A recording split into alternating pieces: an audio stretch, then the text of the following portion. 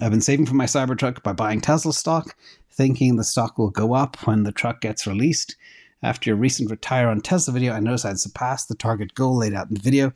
Should I hold on to Tesla stock and sell a different asset like ETH?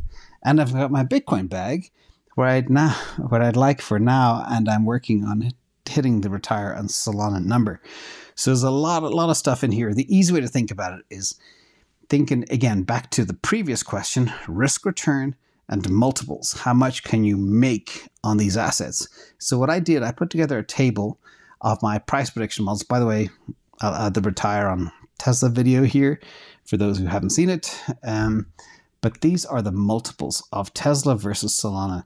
Obviously, Tesla is less risky than Bitcoin. And Solana is a lot riskier than Bitcoin. So you got to take this with a grain of salt. And this is, I thought, a good illustration to explain exactly what I mean by managing risk and reward or your multiples.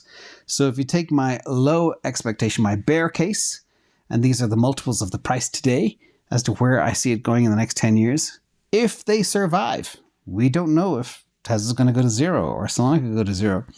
We don't know that. But if they do, and they keep their dominant positions, this is where I believe the price could go. So the bear case is the low, is the multiple.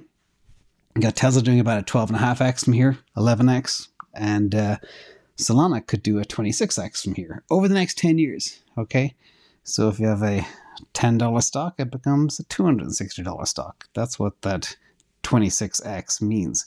The expected case, you can see Tesla doing about a 25x over the next 10 years. That means by 2032. And of course, Solana could be as high as nearly 70x. And then the bull case, of course, it's off to the races.